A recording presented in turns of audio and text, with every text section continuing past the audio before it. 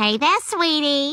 I got a wax this morning, and let's just say you're cleared for landing, huh? Giggity. Lois, what the hell's up with you lately? You're acting all weird and you're staying out all night. I was just out with some of the girls, and you're not gonna believe this.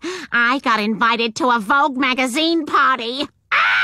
That guest list is more exclusive than the Garden of Eden. So basically, you can eat from any tree you want except this one. Can we sit underneath it? You know, I would just not go near it at all.